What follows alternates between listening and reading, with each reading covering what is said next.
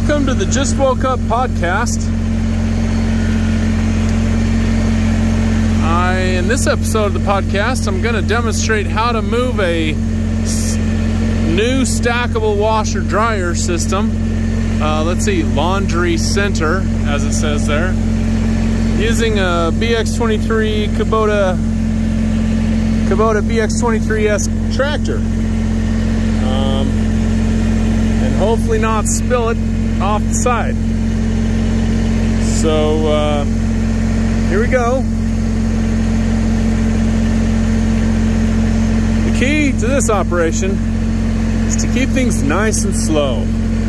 Well, besides the tie downs, which you better make sure work.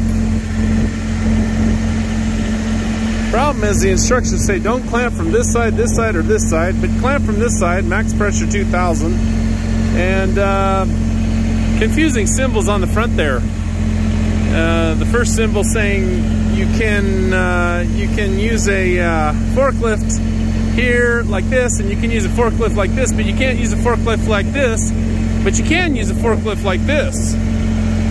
So, all right, well, we made it off the hill, so things are pretty good so far.